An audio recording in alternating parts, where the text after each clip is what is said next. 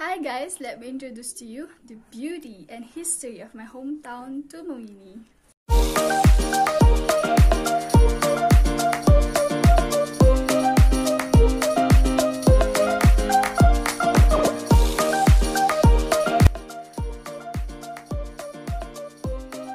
The name of Tumauini originated from the name of the big trees found in a poblacion called Mauini.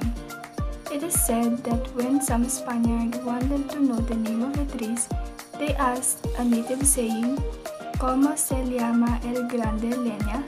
Se vas tú?" The native, not knowing what the Spaniard said, picked the last word he heard and answered Tumauini. In terms of the architecture, one of the treasure of our town, Tumauini, was our church, the St. Matthias Parish Church.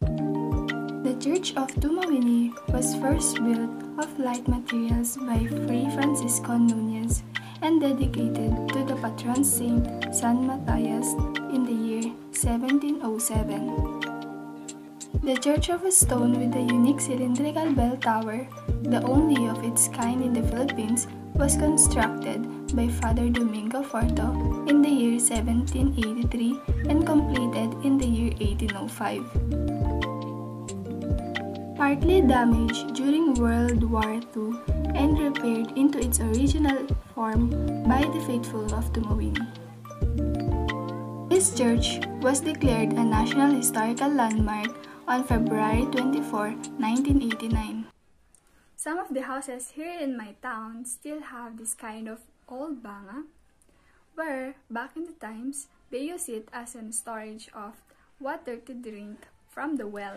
One of the tradition or belief from our ancestors that we still practice until now is when there is a celebration, before we eat the food that we prepared, we need to give an alay first, or in Ibanag, we call it tunnak or tunnag. It is a practice where we place a small amount of food in every occasion for what we prepared to give an alay to our loved ones who passed away. There you go.